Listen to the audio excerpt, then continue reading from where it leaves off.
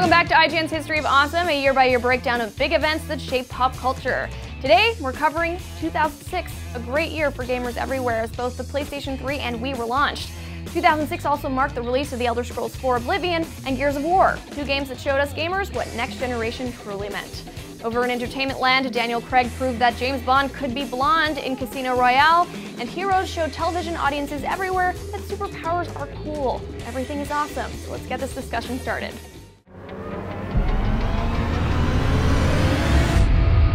Hi everybody, welcome to IGN's History of Awesome 2006. I'm your host Jared Petty, joined by Terry Schwartz, Vincent Janito, and Tal Blevins. That's great. So now that you all know who you are, who are you again? Vincent Tal Blevins. There we go. All right. 2006. It was a quiz and we passed it. What's that? It was a quiz and we passed it. We did pass it. A wonderful year that gave us all kinds of nifty things. This was the year of Heroes. This was the year of Gears of War. This was the year of Casino Royale. But we're going to start with what I like to think of as a tale of two launches. Oh boy. In November of 2006, two major hardware consoles launched back-to-back, about 1 week apart. The first of these launches didn't start off all that well, but turned out to be a good thing in the end. The other one, well, we'll get there. But start with the PlayStation 3 launch, which, let's face it, that first few weeks was a little bit rocky. It's fine.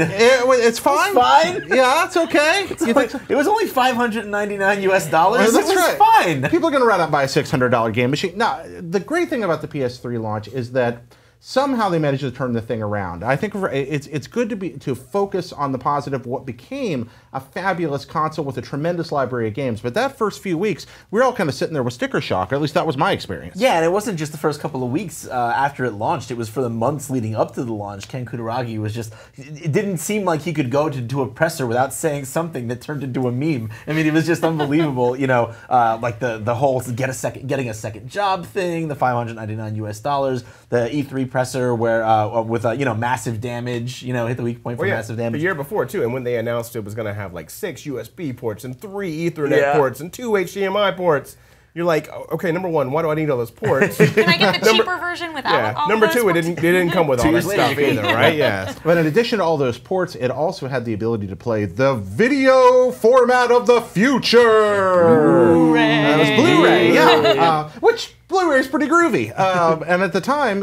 we were pretty thankful for it because the launch library was a little thin on this thing, so a lot of us spent our time watching Spider-Man. Exactly. Why were we watching Spider-Man? Honestly, it was one of the cheapest Blu-ray players that was upgradable to firmware so easily at that time, right? So it was one of the best Blu-ray players that you could get. So, honestly, that's really what I did use my machine for, was to watch movies. And it was mainly Spider-Man. Sort of a sign of the future, too, because that's now we use all our consoles as home entertainment systems. No, it's true. That was kind of the beginning of that, I feel like, of the video game console truly transforming into the set-top box that goes to the living room. Also, another good reason to watch Spider-Man on your PS3 is because the literal font from Spider-Man was what they wrote the PlayStation 3 with. Because Sony was like, we own the rights to the movie. If people know what it looks like, let's just, instead of take a risk with something new, let's just use something we got already. I liked the console design. I thought it was kind of megalithic. You like the George Foreman factor? Yeah, it was just fantastic. It was like, hello, I am out of an Arthur C. Clarke story, and I've come into your living room. And it was really, really nifty. I just couldn't put anything on top of it, though. Like, I have my console stacked usually, and then when I got down, I was like, well, I guess this one kind of lives on a shelf by itself. So we had this thing. we're watching our Blu-rays on it, and we're playing Resistance. Yeah, that's what we're playing. Resistance. And Flow. And Flow, but mostly Resistance. And why are we playing Resistance? Resistance was this really, really interesting fusion of. It was this amazing historical fiction that it was like an alternate history sci-fi, the likes of which, like, honestly, we haven't really. At that point, we hadn't really seen much of that in the game space. So it was, if there was always that one title at launch that kind of shows you the promise of what a system can do, and that's a little bit original, a little bit new, like Resistance was definitely that thing. And Resistance is probably still actually my favorite in the series. Like all three of them are very good to varying degrees. Some very, very split jury on the third one. But the first one had a very interesting color palette that mixed kind of like kind of high sci-fi and like sexy sci-fi with kind of historical fiction. Very very unique blend. Now, you talk a little bit about that promise, and that's really what makes this launch a good thing. To say rocky is an understatement. Frankly, there was a time that a lot of us, I think, wondered if the PlayStation 3 was going to make it at all after that beginning. It's a little crazy coming off the PS2 being the biggest thing and dominating that previous. Right, and unfortunately, a lesson that never seems to get learned in the video game industry. You know, when you rise to the top of the mountain, do not swallow the hubris pill. Just don't do it. Sony did, and it backfired on them. The Xbox launched at a lower price point. It got more good games quicker, I think, because it had that head start. Well, it had that architecture as well. The PlayStation 3 had a very new cell processor, right? That a lot of developers had to basically relearn what they were doing to write for that platform. So that's why I think it's really interesting when we look now at the PlayStation 4 and the Xbox One. They both went with a pretty standard PC style architecture. Oh, go ahead. I was gonna say, and honestly, like when you look at the games that came out later in the PlayStation 3's life, as some of the in-house studios started really getting their brains around it, the things that thing was capable of. I mean, The Last of Us, you just up-res that thing and it looks like a PS4 game. You know, it's really incredible what it was capable of, but it just took 7 years before anyone was really getting even close to the full potential out of it. But when it happened, they ultimately did give us things like The Last of Us, or Flower, or Journey, or insert amazing classic from the next generation here. The PlayStation 3 ended up a tremendous success story, and I'm happy it did. Yeah, me too. Really enjoy the PlayStation legacy on that. Now let's talk about a launch that went about as diametrically different. If you're going to have a diametric opposition, let's talk about a tiny little console with a funny name, the Wii. Who had a Wii at launch? Anybody? Yeah. Okay, all of us bought one because it cost 69 cents at retail. Basically, you could buy like 2.5 Wiis for the cost of one PS3 at launch. It launched at $250 US, $250 US. And if you could find one. If you could find one. Yeah, tell us about that, Tal. So I remember we waited in line at our local Target, and it actually ended up pretty well because they had a whole ticket system. It wasn't, a lottery. We didn't have to wait until 8 in the morning. It was first come, first serve. You got your ticket, and they were like, we're going to get this many units. Here's tickets in case people don't show up. You're going to be in kind of the second round. Was right there in the first round, then showed up the next morning, got mine pretty easily. But I tell you what, once they were gone, they were really hard to find for several weeks afterwards. Oh yeah, I worked at more than that even. It just kept through the holiday season, really. I got up on Christmas morning, and my wife had 2 little packages under the tree. One was a copy of Twilight Princess. The other was a Wii remote. And she's like, so I couldn't get the Wii. So enjoy staring at these until you find one. And thus began the great Wii quest, which ended on the Target loading dock. And a crowbar? But I obtained my Wii and brought it home and plugged Twilight Princess in and was pretty much gone from reality for about a week after. Love that game. Yeah, my big thing with I was a manager at GameStop at the time. Oh. Yeah, and It's been a fun period for you. It was crazy because my sister, who I grew up. I have an older sister. She's 9 years older than me. I grew up and once she had kids, she was like, no kids, don't go into the room while Uncle Vincent's playing those evil video games. That's the way it was for the longest time. And then when the Wii came out, my sister was like, hey, how can you get me one of these Wii thingies? And I was like, what? You want your children to have video games, Nicole? Well, that's why you couldn't find the things. Yeah. Everybody wanted one because there's never been anything like it. Nintendo excels at making interesting technology affordable, at least most of the time. Current generation possibly aside. They found ways to do really interesting things with technology and make it just within the reach of most people who want to have it. And the Wii was a perfect embodiment of that. So, I just want to jump in on this because I've been playing video games since the Atari 2600 days. Yeah, had consoles in the house, right, the entire time, had PCs, big gamer the entire time. The Wii was the first time my mom ever said to me, hey, tell me about that console. Should I get that console? Yep. Turned out she was like, I can play Wii Sports whenever at a friend's house, that was fun, but I can watch movies on it too, right? And when I told her that wasn't a possibility, that was the deal breaker for her. But I was surprised she actually knew what a console was and kind of was interested in one. Well, it sort of did the unthinkable in creating a video game system that was accessible to everyone, and you could just go out and buy a Wii, get Wii Sports on it. You wouldn't have to buy any other launch game, and you would have something that was endless entertainment. Like, I remember I was in college, and we had our rec room, and you could play table tennis and all that stuff, and they had Wii's set up there with Wii Sports that you would just come and play that. And so I remember doing that. I got there and took over those, and everyone was like doing all this other stuff, and who are these nerds playing video games? But you totally could, and they fit well next to each other. I think that's the thing. As an outside observer, right, you instantly understand these kinds of motions, but when you see somebody doing this and you're not a gamer, you don't really get it, right? So the Wii really did have that instant recognition of what's going on. And that's why you found it in rec rooms, and you found it in nursing homes, and you found it in churches, and you found it in cafes, and you found it at parties. And the first time I ever played with some friends that got one in November at launch, brought a projector over from the school where she worked at and hooked it up in our living room, shot it up on the wall, and we're all four of us in our living room playing tennis, looking like idiots, flailing around like morons, and having the time of our lives. And given that it wasn't an HD system, it probably didn't look that great but at the time, on the projector either. Again, but we're used to HD now, but HD televisions had not really... The transition was almost complete, but it wasn't quite complete. They weren't everywhere, and so that was less of a big deal, especially when the thing launched. As the generation went on, that became a big deal. But I was just like, it's so happy! And a lot of that had to do with Wii Sports. Sure, absolutely. I mean, for me, I was just happy that I could, because of the Virtual Console, I could play Musha on something other than my Sega Genesis. Okay, yeah, That's all that mattered to we me. have to talk about Virtual Console for a second, because that was a new thing too.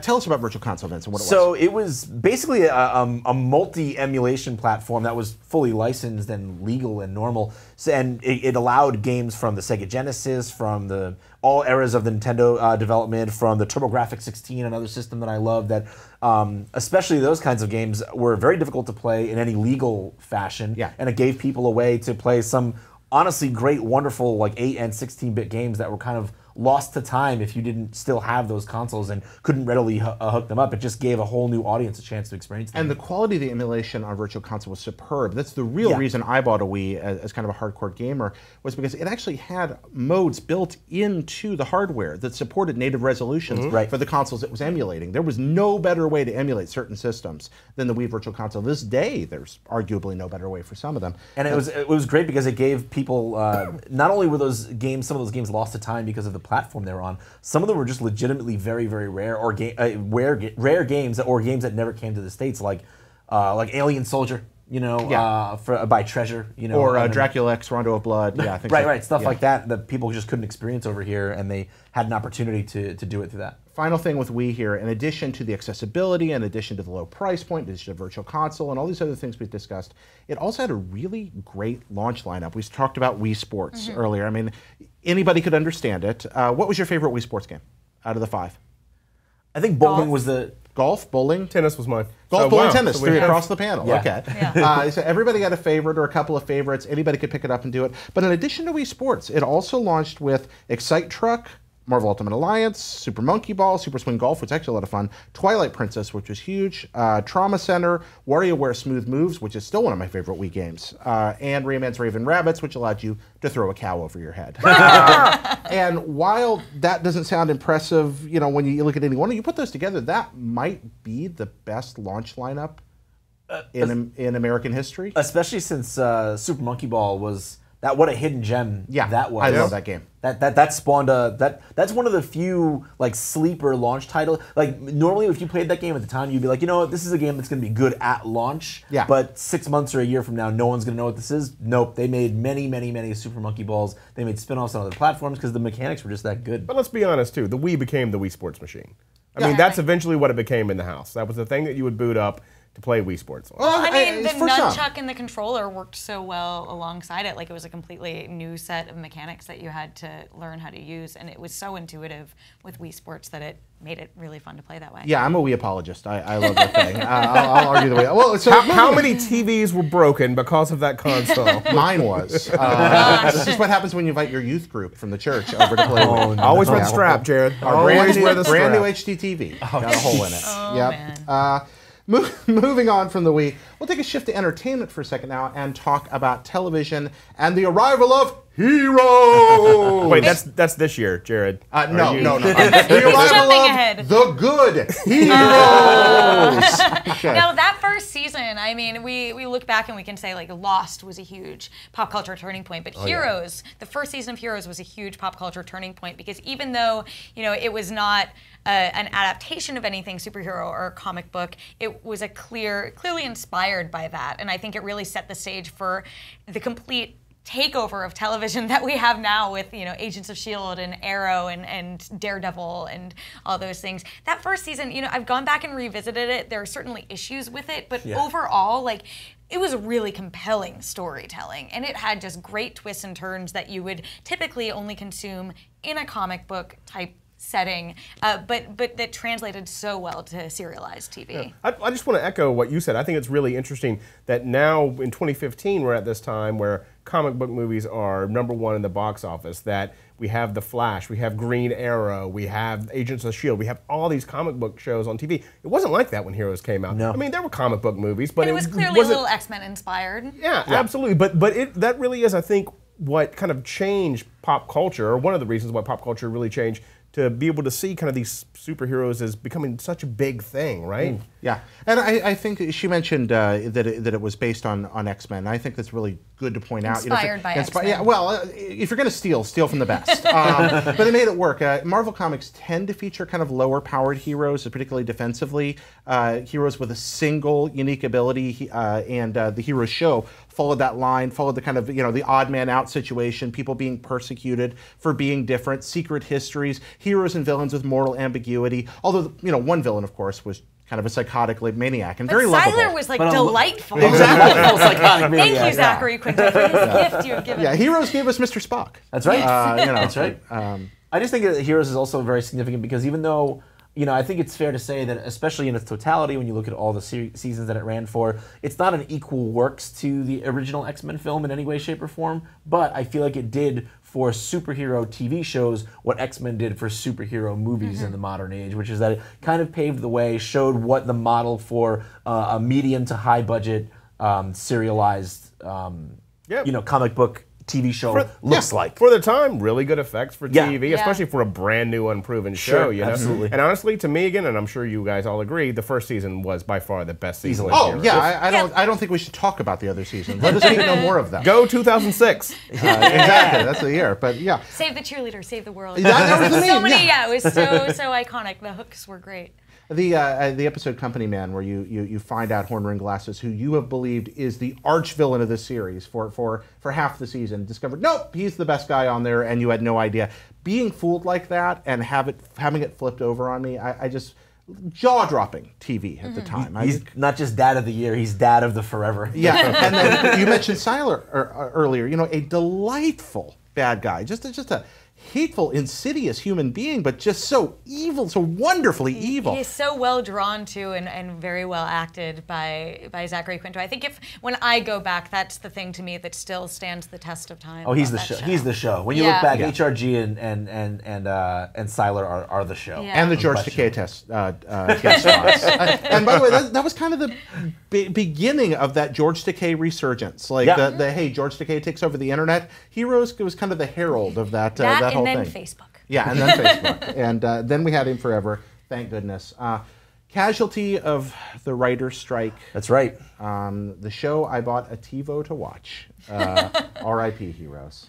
So sorry to see you go. It's still on the air right now. We should not write it off.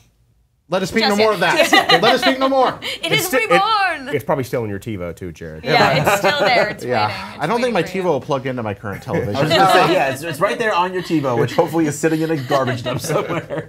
Switching back to games for a moment, let's talk about the Elder Scrolls 4 Oblivion. If we have to. Yeah, if we listen to that. What? What's that all about? Can we just Vince? go play instead? Yeah, exactly. Yeah, can we just go play? Be sure to mod it first. Which was one of the most important things about Oblivion. Coming out on PC, you're just like, wait for the mods, here they come. And that was part of the fun. There's also a big ESRB controversy over that. Yeah, tell us more about that, Tal. So over the mods for, the game released with the T rating, and then a bunch of mods were released. One of the mods that we released was a full frontal nudity mod. And the ESRB came back to Bethesda and said, you didn't tell us these textures were in the game. And Bethesda was like, these textures aren't in the game. That's how modifications work. Yeah. And the ESRB was like, well, we can't have this out there for the kids. Who's thinking of the children? You have to raise your game to an M. So they actually had to release stickers that GameStop, you had to put stickers on the boxes for Oblivion because of a modification, something that Bethesda never even had in the game. It wasn't even like hot coffee. Yeah. It wasn't in the game. It was a modder had done something. So very interesting story at the time. And it really kind of showed that, how do you then rate these works of art that aren't necessarily, that can be modified, right? Or you can change the works of art. It's just like, how do you rate online experiences for the ESRB, right? You can't. Nobody intends for there to be all that racism and sexism out there, and you're coming through your ear when you're playing an online shooter. But, that's the kind of world we live in. That's absolutely fascinating. It's one of the casualties of allowing people to go in and express their creativity, as some of them are going to express it in especially creative ways. Yeah, and while it's not exactly like the hot coffee situation, logistically it's obviously a very different thing. There's no two ways about it. Like the fact that retailers had to add stickers because of GTA certainly paved the way for that same kind of decision. That's exactly with it. And I think that's why the ESRB came down on it so harshly, was because hot coffee had been, just passed, and they wanted to make sure they were still seen as the authority, because there was a lot of questioning on, hey, is this governing body, do they really have any power in this industry? Now, in addition to, we're talking a lot about modding, but this game didn't just come out for PC. No, it didn't. And that was so let's talk about that for a second. What's amazing about Elder Scrolls, about Oblivion in particular for me, is that I was always primarily more of a console gamer. I've played on PCs since maybe the late 90s. I'm not a stranger to PC gaming, but I didn't always have a PC, a gaming grade PC. And even with games like Grand Theft Auto 3, the previous generation, I had never seen a world as open or as large as Oblivion that I could actually play without having to go and buy a $2,000, or at least I thought $2,000 gaming computer at the time. The first time I was like off the leash in that game and could go anywhere, I was, people talk about, goodbye reality. No, I was literally goodbye reality. I was like, this is just the world I want to live in and be in and frolic with unicorns in. There was, there was that thing. There was that unicorn. You know the unicorn. Yeah, the unicorn. Yeah. So I have a very depressing thing that happened with the unicorn. No. When I first heard about the unicorn, I'm like, I've got to find this unicorn, this singular, lustrous being, and I did find it. Found it dead in a forest. Like so many other people had the same problem where they found the unicorn, but the unicorn is dead. That's what. There's one in the whole game world. Well, was Voldemort drinking its blood to stay alive? Well, that's the thing about that game too, right? Things would happen in that game when you weren't even around, and unfortunately, whether it be a bug or not supposed to happen, but that's just how the game world was. It was a lot like the real world. If you missed something, too freaking bad. Yeah. And that world was the real appeal. Forget that. Who cares about the story? I mean, the main story on Oblivion. Like I was one of those people who didn't even play the main story until I got like super high levels, and then it became really hard all of a sudden just to get through the main story, because all the side quests were much more interesting to me. Like that's what made the world real, right?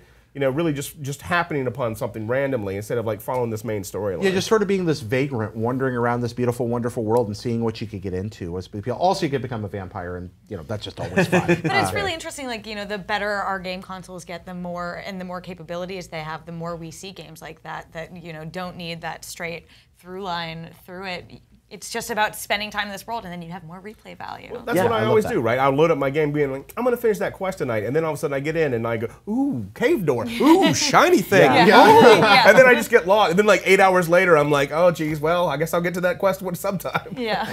And Oblivion's a pretty stupendous example of that. Shifting gears again, this time back to movies. This was also the year that gave us people who would recite the same annoying jokes for a decade afterward, thanks to Borat. My wife. My wife. Thank you, Brian Altano. So Borat came out, and Borat, kind of a really interesting odd man out comedy. Terry, you want to take the lead on this? Yeah, I mean, it was sort of unexpected, right? If we had seen anything like it before, it wasn't quite in this presentation. It wasn't quite as offensive as what Sacha Baron Cohen created with this movie, but And I don't think they could get away with it today. He's literally had to retire Borat because he's too well known. But at the time, he was going around with this character, and they were shooting these people, and they weren't even telling people that they were in a movie until they saw that it came out. Lots of lawsuits. Lots of lawsuits. They had to change that a lot with Bruno, the next one that he did like that. And even, you know, the Pamela Anderson stuff in that movie, it's bananas. But it really was funny, and it's interesting, I think, because of all those lawsuits, we never saw it become a huge trend beyond what Sacha Baron Cohen did with it. So many people claiming you made me look stupid, when actually they were kind of making themselves look stupid. But it does kind of go to this kind of group psychology, right? That maybe you wouldn't really act like that unless you were kind of egged on. And there were, you know, you hear some of the cases and how they shot it, and it was really like a mockumentary, and the other players didn't know what was going on. But like you're saying, it was very interesting for its time, because you probably just couldn't get away with something like that these days. It was almost like a live-action Jonathan Swift story. It was this ridiculous person walking around, and you're trying to focus on his ridiculousness, but you realize quickly that through those interactions, he's really just kind of mirroring the idiocy of your own culture and society right back at you. I mean, as silly as Borat is, we're so much sillier. And we're in on the joke there, too. Yeah. Like, we're in on the joke that Borat is not a real person, but seeing these people react to him like he is, it's just, I don't know, it's sort of chilling now thinking about it. But what I like about it is not only are we in on it with him, but we also, at least I experienced kind of a feeling that I was also complicit in this. These are my people. This is my world. Well, not just his, but this is my culture that's doing this to him, that's responding this way. Right. Maybe the joke's on me. That's how I felt a lot of the time. Also, the scene with the naked wrestling has poisoned my mind. I cannot help but conflate that scene where Borat wrestles naked with the scene in Cronenberg's Eastern Promises, where Viggo Mortensen is fighting to the death naked in a shower with this other guy, and it's like brutal and horrible, and there's hard surfaces and cuts, and I always see Sacha Baron Cohen and Viggo Mortensen wrestling naked to the death now. You should probably talk to someone about that. It just conflates in my mind. But also, I'd watch that movie. I'd watch that matchup. Hell yeah. YouTube, get to work on that. Yeah, so... Borat, he's gone now. Sacha Baron Cohen? Still around. Still doing stuff. Yeah, but he's done so many characters like this. Like you mentioned Bruno. Obviously, there was Ali G as well. I mean, he started out the first time, the dictator. The first time I was ever introduced to Sacha Baron Cohen didn't know who the hell he was, but was this internet viral marketing campaign going around Super Greg, where he was like this Eastern European, it was basically the basis of Ali G, kind of what started, Eastern European rap star, our Beastie Boy, a B-boy. And I think it was for Lee Jeans back in the 90s, but it was just something that was being passed around the office. And we were like, what is this? Is this real? Who is this guy? And it's just funny to think that even back in the late 90s, it really was something that he had already been fostering, and he kind of has made his career off of just being other people, other Eastern European people. Heading back into the world of games for a second, in November of 2006, Xbox 360 owners got a delightful new justification for having bought their console, Gears of War. Yeah, Gears of War is really something else, because I remember when I first saw footage of the Berserker smashing through a wall during E3 2005, I watched that clip maybe 30, I'm not kidding, like 30 times, and I was like, that's not a video games that look like that.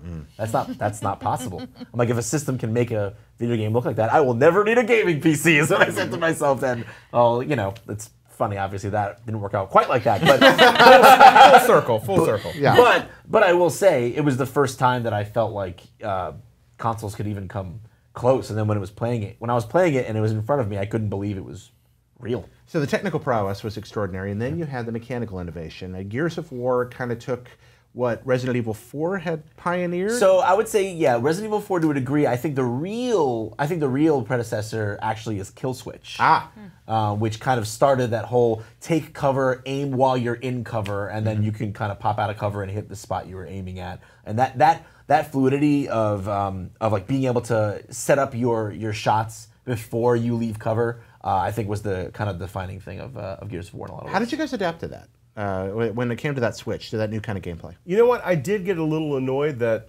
one button did multiple things. So you'd be running, and then all of a sudden you'd latch to a wall, right? But once you got used to it, you know, when I first jumped in, it was annoying. Once you got used to it, the cover system actually worked pretty well. You just had to know how far you had to be away from certain walls to be able to run past them. It was kind of a meta game into itself, you know? Yeah, negotiating the cover in a lot of ways. Some people have compared it to taking a platformer and turning it this way, where suddenly you're thinking about every move forward has to be within the safety of those confines, and maybe the play spaces were a little bit constricted because of that at first. They did manage to open it up in some levels. It felt a little bit narrow, but the fact that I always had to think about my positioning and my environment, and that was a constant part of the decision-making process in a way that it just wasn't in, say, a game like as much in a game like Halo. Do you know the first playable where it was shown? First publicly playable? I don't. IGN Live. Oh, really? Whoa. Yeah. That's a good website. Nice. 2004, like that IGN website. Live. I've been to IGN a few times. We had an event in Anaheim. We were there, and we had Mark Rain on one of the panels, and he came up to me after the panel, and he was like, "Hey, you want to see what we've been working on?" I was like, "Well, yeah." He's like, "Hey, can we hook it up at this TV here and show people?" And it was just ridiculous because I was like, "Yeah, of course." And then all these people started crowding around, and it ended up being Gears of War, and everybody had never seen this before. And like, what is going on? Like, you know, what is this thing? They just hooked it up to a TV. And Oh let you yeah, go. it was serendipity. That's beautiful. Okay, We I didn't love know that. what was going to happen. He just had it in his bag, and boom, and there it was. And then, of course, all the hype leading up to it. Oh, yeah. Microsoft put so much behind it, and Cliff Bleszinski was at every stage show they did, you know, with his with the chain gun, you know, the chainsaw Lancer. gun. Yep. I remember Lancer, the TV spots with the kind of the mournful music playing Yeah, over Mad the World. nuts. Yeah. Those Mad World playing. were really Huge well done. They were campaign great, behind it. yeah. Yeah, beautifully done. It's total contrast with the way the game turned out, right? I mean, like the art in the world. I mean, I think their theme was kind of destroyed beauty, which is actually the name of their art book for the first game, because everything is like the fall of man, like what used to be like the pinnacle of our civilization, like walking through the ruins of that. And that was very powerful in kind of a quiet way, but really it was just like, nice, sweet, let me chainsaw someone in half. You know, Space Marines. nice. But yeah, I think you guys should do the marketing game. and it was a nifty contrast. And people, it was, you know, you thought about at the time the amount of money they spent on it seemed ludicrous. Now the budget would be considered quite moderate. Oh yeah, and it totally panned out for them. Yeah, it turned out okay for Microsoft, I think, that whole Gears of War thing. Yeah. Moving on to our final big thing of the year. The name is Bond. James Bond. And a reboot? What?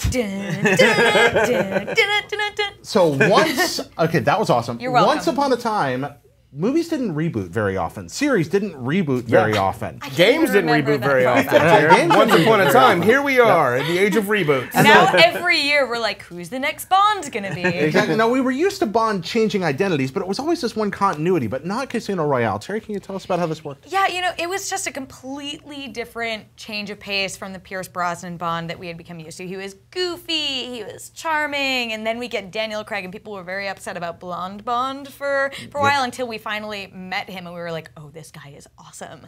Like he is not there to seduce you necessarily. He's not there to sweep you off your feet. He's there to be a total badass, and he was. He is. He's bona fide psychopathic. I mean, Yeah. he's terrifying. He's the literary Bond brought to the savage. screen. Yeah. If you ever read Ian Fleming's novels, yeah, savage. That's a great word. He is that character brought to life on screen, which I never ever thought anybody was going to have the guts to do. And then they're like, you know what? We're going to restart the story from the beginning. All the other movies never happened. Here he is, James Bond, and he was just tough as nails and terrifying, and I want to be him.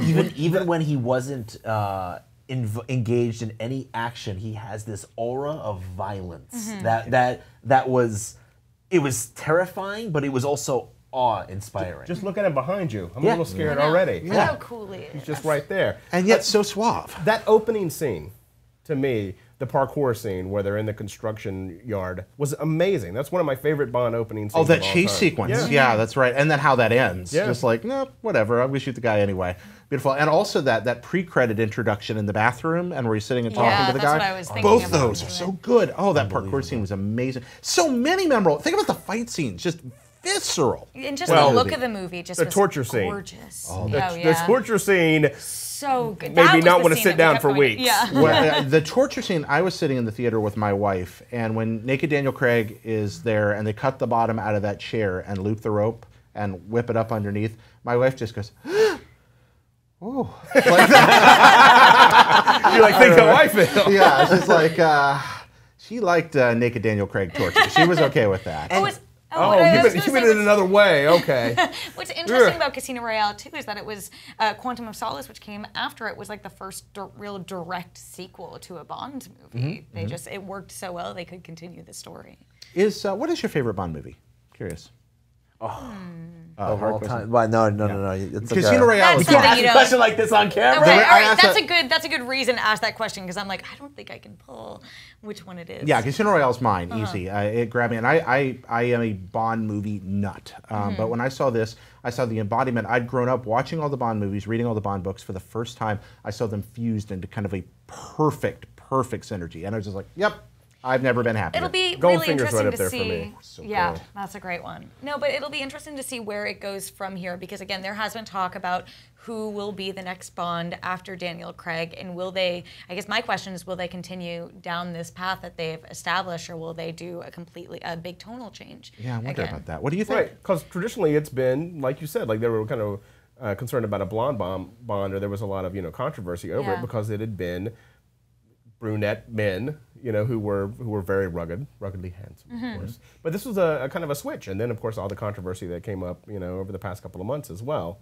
about a potential of a block Bond. Yeah.